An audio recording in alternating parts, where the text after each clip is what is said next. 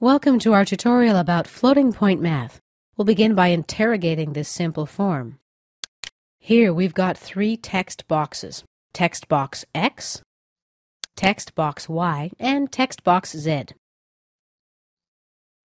We also have a button, Compute. Let's take a look at the code behind this form. First, we've got three variables here, each defined as integers.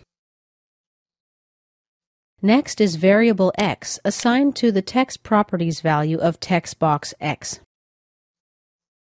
Variable Y equals the value of the text property value in text box Y.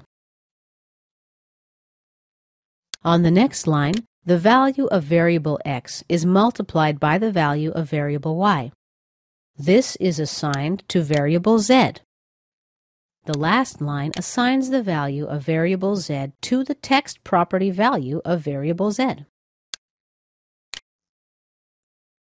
Let's see how this works. We're going to run our program. Okay, we'll enter 2 here and 3 here.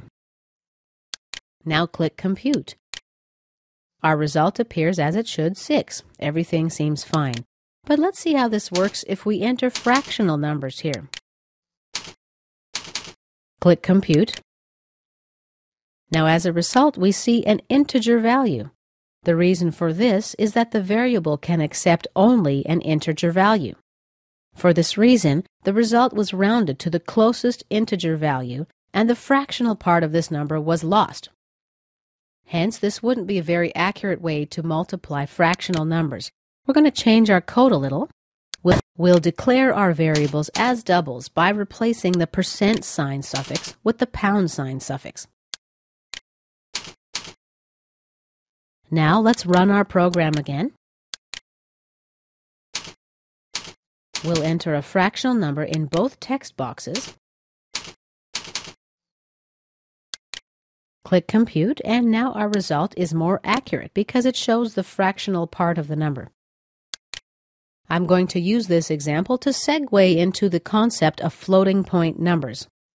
You notate floating point numbers as a value between 1 and 10 expressed as a given power of 10. Let's take a look at the numbers I have listed here.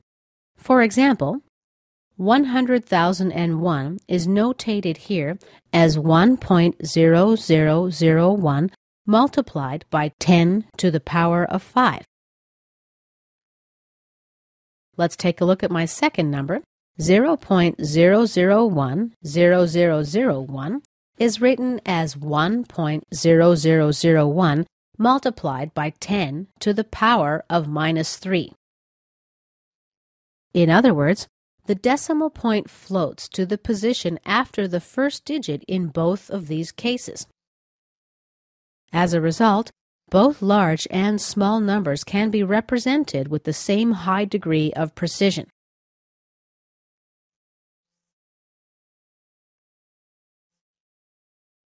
Let's give some additional perspective here.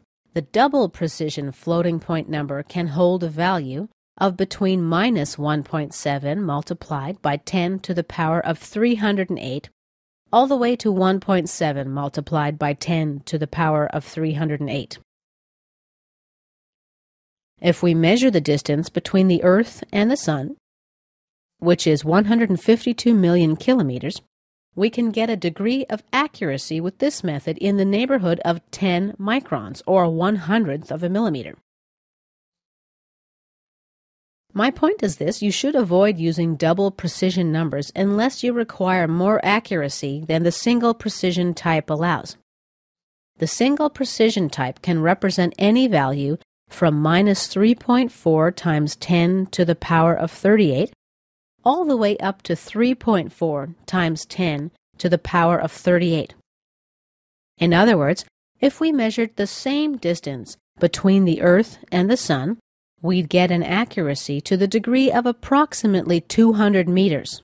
Not quite as accurate as the double precision system at 1/100th of a millimeter, but still very accurate. Here we've got some examples of declaring variables as single or double. And this concludes our tutorial about floating point math.